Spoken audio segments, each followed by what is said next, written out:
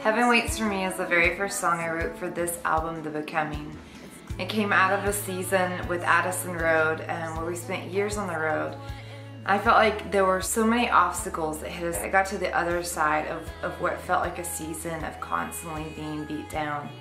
And even in the midst of the suffering, in the midst of everything that we went through, I found myself on the other side more joyful than I'd ever been.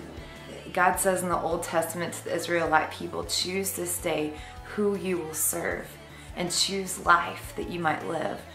And I have a blog and I've named it Cupcakes, Sprinkles, and Other Happy Things. There's a lot of hard stuff in this world, and there are a lot of moments we don't get to choose.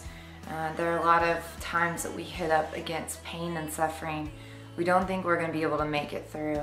And I've seen a lot of that. As an artist, I've hugged more people, I've prayed with more people, I've listened to more people's stories who have gone through immense pain and suffering than I ever imagined I would hear and walk through. It's in the midst of like the brokenness of this world that we have to choose life. And even if it's something as silly as cupcakes, sprinkles, and other happy things, when we become aware of death, when we become aware of how short and how fragile life is, we have two choices.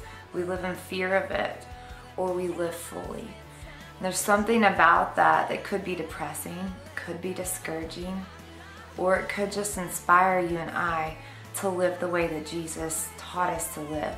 And that was abundantly, with fullness, with grace, with kindness and compassion and joy.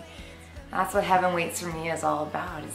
It's this idea that when we die, no matter how it happens, we're going to be ready, because we lived on this earth in a way that brought life to ourselves, our families, our kids, the people around us. Death isn't the final answer.